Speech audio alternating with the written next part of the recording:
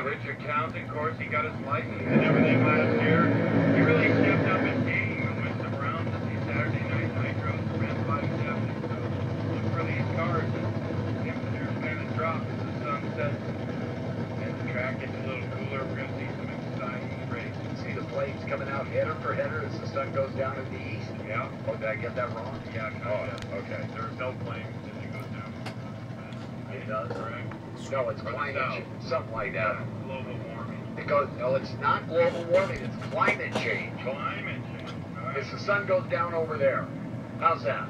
Well, I talked to James Day, the climate change in the cockpit of his funny cars. They had some issues over there, but got it all sorted out and put all the other parts back on the car. Car didn't shift. But right now, burnout's completed for the Code Red and the Nitro Hauling. Code Red, Budweiser lane, Nitro Hauling, Auto Club lane. Stevie Nichols, Richard Townsend. Qualifying session number 2. Need to step on it this time. The bump's not up on the scoreboard there at 664. Donnie counts out, baby's gonna drop like a rock. Yeah, here we go, folks. They're bringing them up to the stage.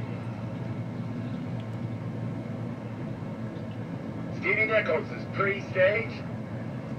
Richard Townsend pre-stage. So bump him in like that second light starter. Bill Condon's gonna set up.